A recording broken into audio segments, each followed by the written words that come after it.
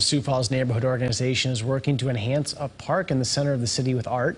Kel Lanzer and ART spoke with the president of the organization as well as artists to bring us this report. Artists bring a different kind of perspective because of the way in which they think.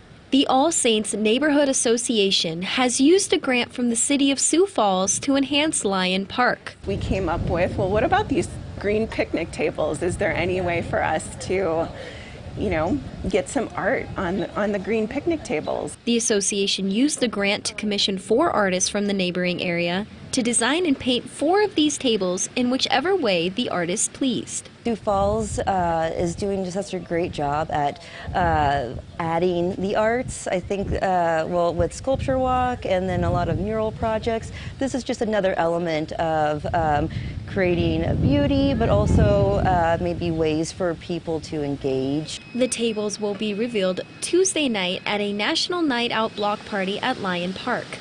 Artist Zach DeBoer will be painting his table alongside attendees. I made a Sioux Falls flag style bench, and folks and everybody who's coming to the event will be able to help paint it using their handprints.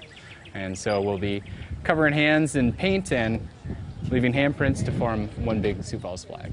The goal with the tables is to enhance Lyon Park by incorporating members of the neighborhood. I just see the value in the way that artists think and work, and I think that we can all benefit from that as a community. In Sioux Falls,